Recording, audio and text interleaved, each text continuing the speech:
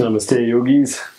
Welcome to your quote-unquote practice, because today we are doing pre and post pickleball yoga. Well, we call it yoga, but it is it's going to be designed today for you to do, at the court when you're there before and after. You can do it as a practice before you do any activity like walking, running, biking. So it just gives you a chance to find your connection awareness to the body. But also we're going to be focusing on the things that we kind of overuse in pickleball. So let's get to the court.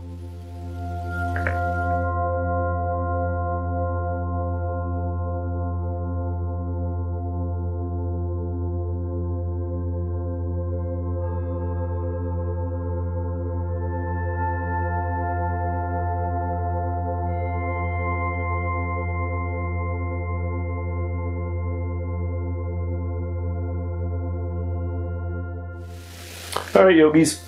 First thing we're thinking about when we're thinking about pickleball, or at least I am, I'm always thinking about the hands and the wrists because we are doing a little bit of movement with those paddles. So we're going to start with just big circles with the hands. We're going to do clockwise and counterclockwise. And again, you can do this right before practice, and it's going to be quite quick. So it's not going to be like you're going to do an hour practice before each game. But so we're going to take the right hand. We're going to grab the tips of the left fingers, and we're going to press the palms forward. You can even twist a little bit towards the pinky, and that's going to give you a little bit of your fingers as well as the wrists. And then we're just going to give that hand a little massage, the palm, the fingers, and you can kind of, even if you can crack them, you can crack the fingers. We're going to do that, and then we're going to do the other side. So left hand grabs tips with the right fingers. Again, you're going to straighten that elbow, you're going to press, and then you can maybe even twist a little bit towards pinky. And you can have each one of your fingers hold one of those other fingers. So when you pull, you may be able to, like for me, I feel the index finger the most, so you can kind of regulate there. And then let that go, and then grab the wrist and pull, press, little massage of the thumb and the hands, and then a little crack. And then we're going to shake, shake, shake. We're just going to work up the arms. So from there, it's going to be the elbows. So let's take that right arm in front, and we're going to take the left arm underneath. We're going to squeeze that bicep towards the ear. And then from here, you're going to bend and straighten that right elbow. And you're looking over the right shoulder, and you can lift that right arm up and down. This is not only for the elbow, but it's shoulder and the shoulder blade, which we're using a lot. And then let that go, and then just give them a shake. And then we're going to do the other side. So left arm in front, right arm underneath.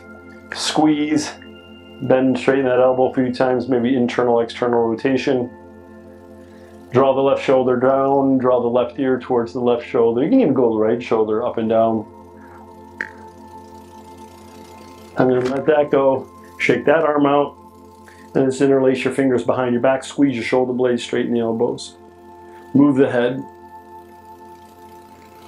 And again, this kind of a practice is a nice way to find connection and awareness to the body when you're doing any work at all, like running, swimming, biking. All right, release that, shake it out. Right arm underneath left arm. Either grab the shoulders if you have the flexibility. The right hand can grab left wrist. And in yoga, this is called the eagle arms. We're creating space between the shoulder blades. So we got a couple things here. We're going to lift the elbows up. We'll draw the shoulders down and the hands a little bit away from the face. Now I want some movement. So like a pendulum, the elbows are going to stay in the same spot. We're just going to let those arms drift to the left. And the arms drift a little to the right. All the while paying attention to the neck. And then unwind. And then once again, we're going to shake those out. Let's do the other side. Left arm underneath or on top. Left hand grabs right wrist or palm. The thumbs are facing the face. So both pinkies are facing forward. Elbows are up, shoulders are down. If you have the hands, they can come a little bit away from the face. Drop those arms a little to the left, a little bit to the right. Now it all depends on how much time you have before your game or the match. You could do these a little bit longer as well. If you find a spot that needs attention, then go right ahead. Unwind those. Give them a little shake. And then we're going to do a little tap. So we're going to take the right hand to the top of that right shoulder. Careful of the mic. We're just going to tap it. We're going to go down the arm, and then we're going to massage the joint of the elbow. So above the elbow, as well as in the inside of the crease of the elbow and down. And we're going to give that forearm a tap. And we're going to massage the wrist again. And then the other side, left hand to the front of the shoulder, chest. Tap, tap, tap around the outside. And then massage the bicep. Little tap. Massage the elbow joint. And we're just getting blood to it. Tap, tap, tap all the way down. And then we'll take both hands to the rib cage, to the belly, to the side body, to the back, to the hips. And then we're going to twist. Let those arms dangle like wet spaghetti noodles, and they're just giving the hips a little smack up towards the side body. You can twist quite quickly, you know, like you can maybe feel the blood rush down to your fingers.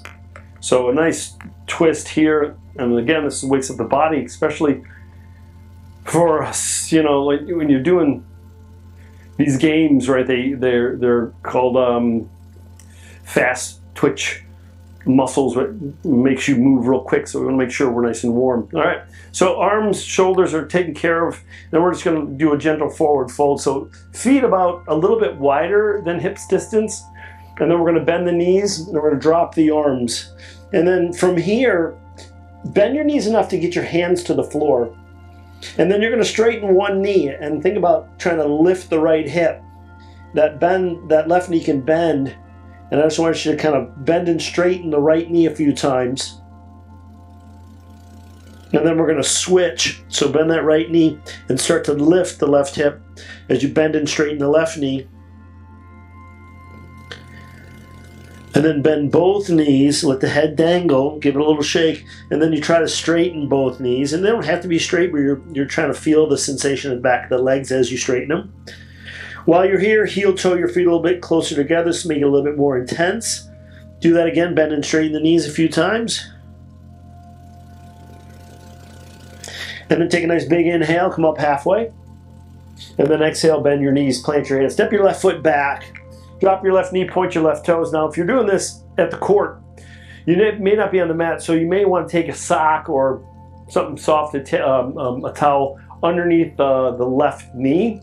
And then we're just going to start to open up a little bit through that hip flexor. So you're just going to draw the hips forward. Think about tucking your tailbone to wake up that hip flexor. And then alternate, vacillate by pressing the left foot into the ground and then softening the left foot. And while you do that, you can move the hips forward and back. We're just opening up the quadricep, the hip flexor, and you're probably going to be running around a bunch. And then we're going to add a little twist. Right hand to right hip, left hand to right knee. Give yourself a moment. You can even lean back a little bit for a back bend. And again, you can press down that left foot and give yourself another breath. So we're getting the quadricep at the front of that left leg. And then we're going to come back to center, both hands around that right foot. Draw that the hips back, roll into the right heel. And I do want you to flex your foot so you can feel it in the calf. So for a lot of people that are doing it, they're running a lot on the toes and the calf gets it.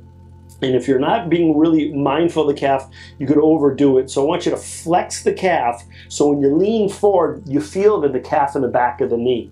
Now, if you feel it in the hamstring, see if you can just bend the knee a little bit, flex the foot more, and lean forward. And then you can kind of vacillate here by bending and straightening the knee, something very similar that we did on our forward fold. So give yourself a few breaths here. And again, if you have more time, and if you know you're tight in the hamstrings and the calves, spend a little bit more time here. When you're ready, you can bend your knee, plant your foot, and come into downward dog, or you can just switch. And then you step that left foot forward, drop the right knee. Make sure you support that right kneecap again, especially if you're doing it on concrete. You want to make sure that that's soft. You can also roll over the right toes. It gives you a little bit different sensation, but you have that option.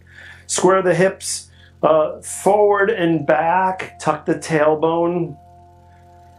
Pause in the sensation. Press the top of the right foot into the ground and then soften. So keep in mind, when we press the foot down, we are activating or strengthening the hip flexor. When we soften the foot, we're stretching, and we probably need both, right? Whatever one is harder, that's probably one that needs it the most, unfortunately, right? All right, so stay there. Again, you're tucking the tailbone to really wake up that quadricep and the hip flexor. Left hand to left hip, right hand to left knee, twist. Again, a little back bend so you can kind of wake up a little bit into that lower back. Draw the belly in. And then unwind both hands around that left foot. Draw the hips back. And again, flex the left foot. Start to feel the calf in the back of the knee. And then you can play a little bit by bending and straightening the left knee. You're searching for the sensation that may feel tight or a sensation that's intense, and you just want to stay there for a little bit. And again, we're not trying to fix anything. We are just making sure that the areas that we're going to be using are awake, blood flow, that there is sensation in the calf, the hamstring, the back of the knee. One more deep full breath here. And then draw that draw that hip forward, move that left foot to the right, and then we're going to do a pigeon pose. So again, if you don't have much time, I just want you to be here for a moment. So for alignment, left heel somewhere around your right hip bone. The left knee is a little on the outside of the left shoulder. You can roll over your right toes. Again, if you're not on a mat or a soft surface, you may want to slide something underneath your back knee. And you can stay here for a moment and just rock a little bit. In fact, if you press your hands down and squeeze the shoulder blades together, you'll start to get that hip flexor again, and you'll start to waken up the lower back. But if you really want to focus on the left glute, again, which we really use when we're running around, you can lower all the way down. And again, you can stay here for as long as you like. So if you do have a half hour before you go, which is always a great idea to warm up a half hour before you go. But if you have longer, you can stay here as long as you like. And the hip openers are something that is extremely important. And then we're going to do the other side, so the hands plant down. However you want to get there, I prefer a downward facing dog so I can get my Achilles tendon and my calves awake. And then bring your right shin forward. Same thing. If you're feeling it in your knee, your front knee, you may want to slide something underneath your right hip like a towel to support the knee, or draw that right foot back, or even drop to the right hip and then come forward. Again, you have that option of squeezing the shoulder blades together, and you can start to feel it in that lower back, and as the hips drop, you're going to feel it in the top of that left hip flexor. Movement left or right, kind of find out where you're at. Another breath. And then let's go into downward facing dog. You can do this without a mat. You can even do it with shoes on. And I just want you to invite your heels not just down, but towards, away from you. So if you're on a mat, it would be towards the back of the mat, so you can feel it in the calves. And in here, you can bend right knee and bend left knee. You can sway the hips from side to side, even shake your head. And then give yourself another breath. This is nice because you're getting an inversion, so you're getting some blood to the brain. And then drop your knees down, and then cross your ankles, and then just bring the soles of the feet together. And we're going to also take care of the ankles. So I want you to take your thumbs in the arches. You're going to roll your feet out. This will give you some flexibility in the ankles, as well as some flexibility in the tops of the feet. And if you don't have your shoes on, you can kind of massage with the feet. But if you have your shoes on, you just kind of roll them in and out. And then scoot your heels towards your hips. Draw your knees down. And then you can even move forward and back, right? You can do that several times, or you can do static. You can go forward, stay, and maybe press the knees, inner thighs, or shins down. If you have still a little bit more time, scoot your feet a little bit farther forward, come forward again. This will get a little bit of your lower back.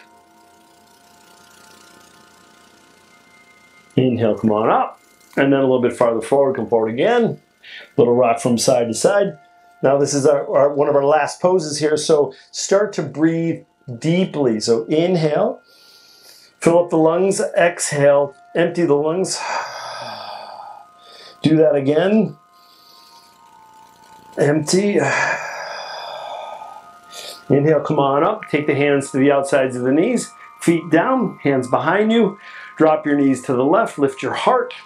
And twist to the right, a couple deep breaths. We are starting to prime our lungs now, because if you're winded in while you're playing the match, you're going to actually be able to start the match a little bit more on top of your game, because now you don't have to wait for the lungs to acclimate. So keep breathing very deeply. You can do this through your whole practice too.